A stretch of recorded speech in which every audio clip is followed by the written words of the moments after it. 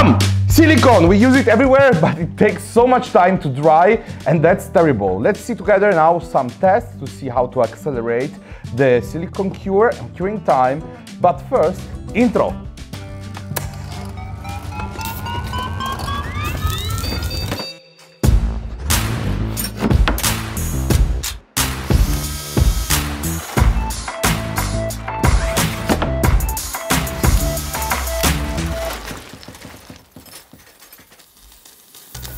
So silicon cures with a chemical reaction. As soon as the silicon gets in touch with the humidity that is in the air, a chemical reaction starts and it will start to cure up. So the more humidity there is in the air, the faster it will dry and cure. So that's the main reason in the Amazon forest we don't see windows attached to the trees, because there's too much humidity. But we can take advantage of this reaction and let's test it in some water. Does the silicon dry faster underwater? Let's test it. The idea is very simple. We take two tests with the same amount of silicon and let them cure. One will cure with the air, so using the humidity that is in the air, and the other one will go underwater. The curing time of this amount of silicon is 24 hours, but I want to let it cure for only half the time, so only 10 hours almost, and we can then see and test which one cures faster. So if the water really have an effect on the silicon curing time. So we can remove all the parts and just take a very sharp blade, because now it's time to cut them open. So let's start with the one that cures with air, and you can really understand that it isn't perfectly dry. This isn't a surprise, and you can see that the core of it is still dry. But now the most interesting part. Let's cut the one that cures underwater. You can see that has a very thick layer on the outside, so something happened, but in the core of the silicon is still pretty wet. So the result of this experiment is so interesting. We can clearly see that the silicon that was underwater dries up quicker, but so quick that it will form like a shell all around the outside, and this very dry silicon on the outside doesn't allow the water to cure the core of the silicon itself. So the core is always wet and the outside is completely dry, and that's terrible. The solution could be to mix in a glass jar the silicon with some water, so much that the water drops will stay inside the core of the silicon itself. But this isn't a great idea, because it will change the structure of the silicon, and also it will have so much steam bubbles inside the silicon. It doesn't work at all. So the solution is to think out of the box and take something that is constantly taking humidity from the air. And I'm talking about this silica gel. These are microspheres of silica gel are used for plants, and you can clearly see that if you drop them inside some water, it will suck and absorb so much water that it gets so big. So these, even if we don't drop them inside some water, are constantly taking humidity from the air. If we open the cap, they are chasing and catching all the humidity, and that's what we want. So let's crush them with a hammer and mix them with some silicone. So these are very small balls of silica, and I want to crush them, because the more finer it is the powder, the more effect will have the reaction, the chemical reaction. As all chemical reaction, the more thinner it is the powder, the faster it will accelerate. I can use a hammer to crush it, and also on an anvil it doesn't really work. It's impossible. Unfortunately, these microspheres are impossible to crush. As soon as they suck humidity, they start to get soft like rubber, and it's impossible to transform it in powder. We want powder, and lucky for us, there is another kind of silica gel, which is bentonite. It's basically natural clay that is cooked in the oven, and it's so dry that as soon as it gets closer to humidity that is in the air, starts to catch this humidity. So let's try to crush it, mix it with some silicone, and see if it cures faster. So this time I'm pretty sure we will have no problems at all. I have to crush these little stone balls, and I can use a hammer. I don't want to hammer it them, but just applying pressure with my hand is more than enough, and I just took like 2 minutes to crush them in powder. Very fine powder. I remember, the finer it is, the faster the reaction will occur.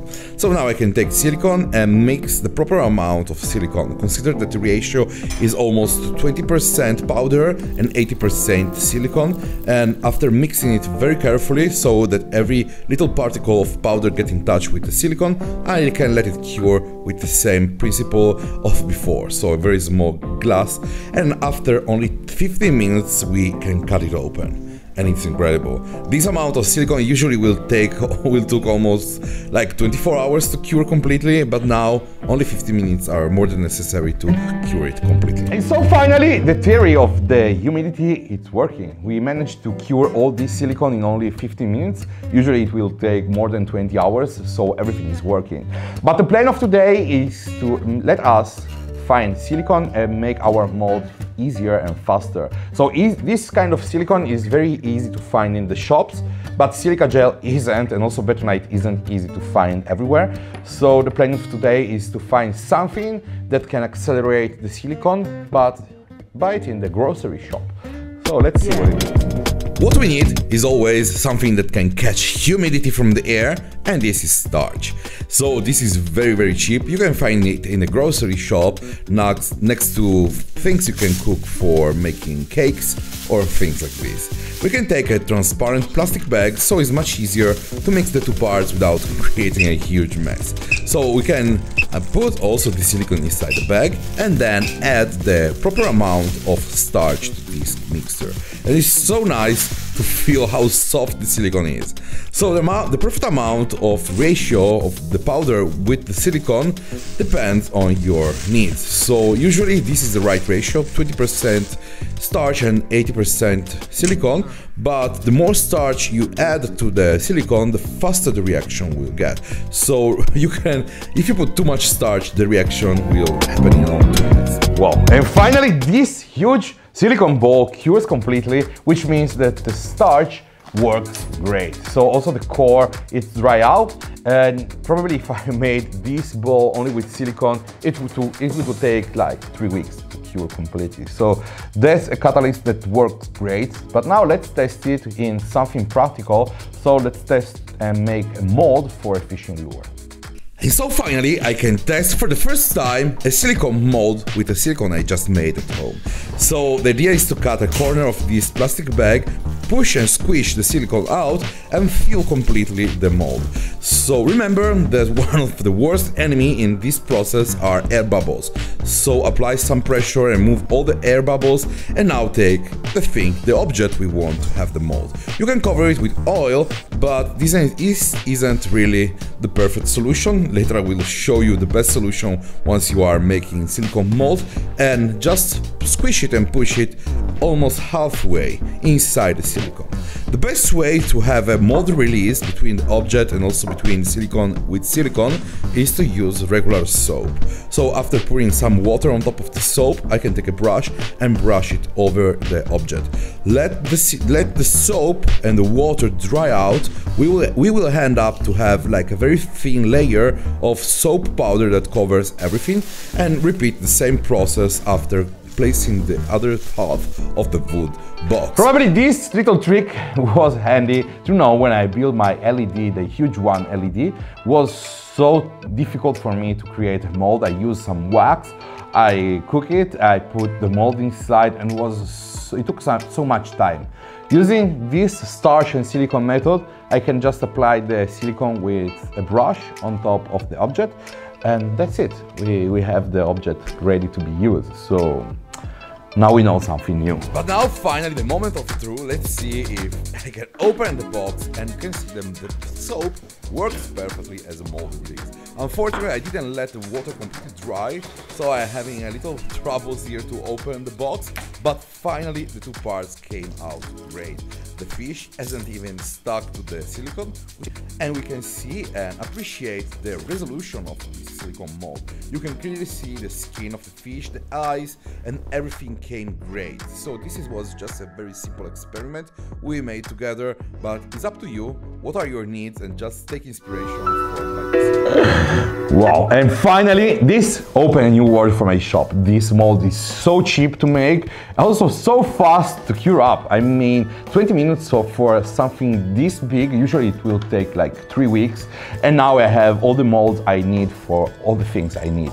So let me know what you want to mold with this method. Please don't say something that is dirty. But by the way, let's see now if the normal silicone glue things just like the silicone with starch inside. I took some marble, add some silicone, and see if the two parts glue perfectly. So we can see that the normal one has a perfect adhesion and is almost very difficult to remove it, but the one with starch is much easier to remove it. Which is something I would say like a bonus for us, because if the silicone with starch doesn't stick perfectly to surface, that's amazing because we can create mold much easier and it works great. Consider that the more starch we add to the silicone, the less glue effect we have on the surface. So consider that as well. So at this point I leave you my two previous projects. Check it out and see you next week with another do-it-yourself tutorial. And remember that this is the only YouTube channel that talks about tutorials. I share with you my experiment, my passions, all my hobbies and things I want to create for my life, to enjoy the life. So check them out and see you soon. Ciao, ciao.